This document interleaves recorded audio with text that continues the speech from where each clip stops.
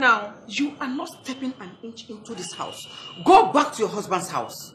You want to stop me from entering my father's house? Oh, which is my husband's house. Cassie, what are you thinking about?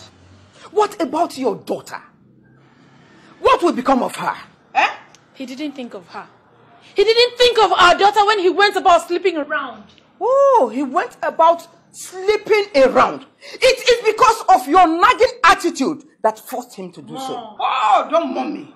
Don't mommy. Yes, if you had given him peace of mind in his own house, he wouldn't have gone outside there to seek for it. So I should be at fault.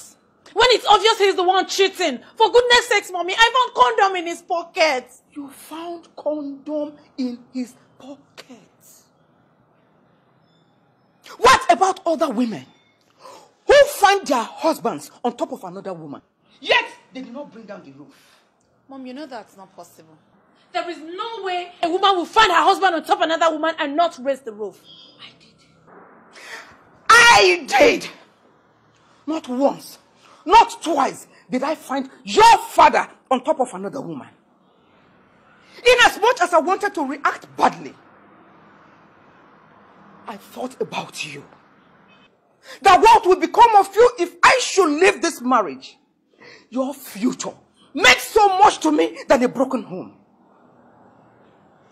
I had to stand my ground to fight for my marriage.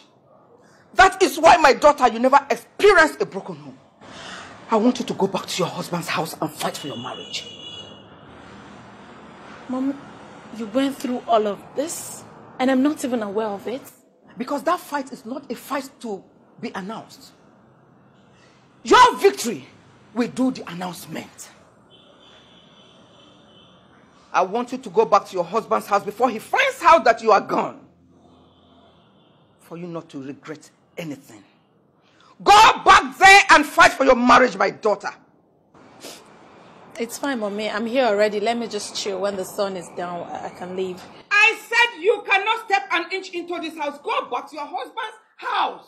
I'll give you a call later, okay? Mom. Bye.